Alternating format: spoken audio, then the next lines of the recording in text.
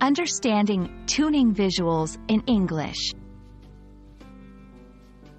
Hello, everyone. Welcome back to our channel, where we dive into the beautiful world of the English language.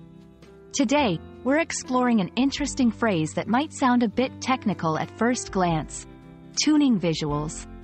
Whether you're learning English as a second language or simply expanding your vocabulary, this video will unpack everything you need to know about this phrase.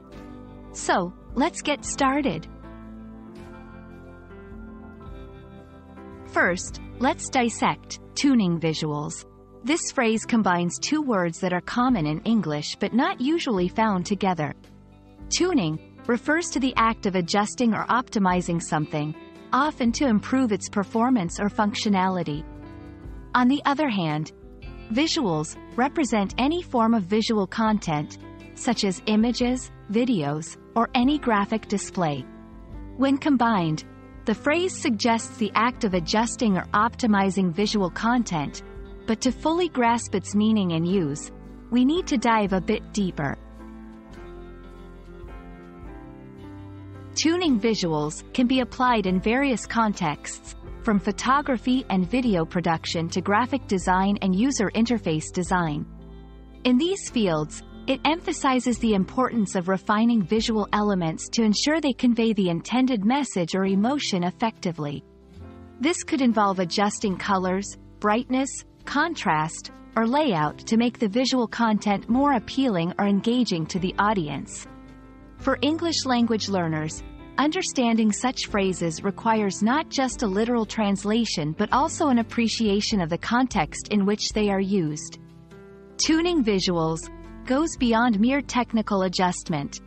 It's about enhancing the viewer's experience, ensuring clarity, and sometimes it's about storytelling through visual adjustments.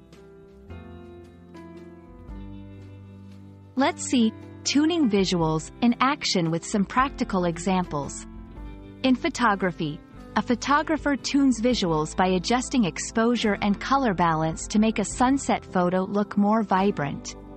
In web design, a web designer tunes visuals by optimizing the layout and color scheme of a website to make it more user-friendly and aesthetically pleasing.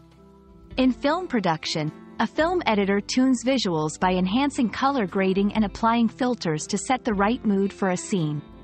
These examples show that tuning visuals is a crucial skill in any field where conveying messages or emotions through visual content is key. And there you have it, folks. We hope this video has shed some light on the phrase, tuning visuals, and its significance in both language and various creative fields. Remember, learning English, or any language, is not just about words and grammar. It's also about understanding how phrases can reflect specific actions, concepts, or techniques in different contexts. Thank you for watching, and we look forward to bringing you more insightful content. Keep tuning into our channel for more English language learning tips. See you in the next video.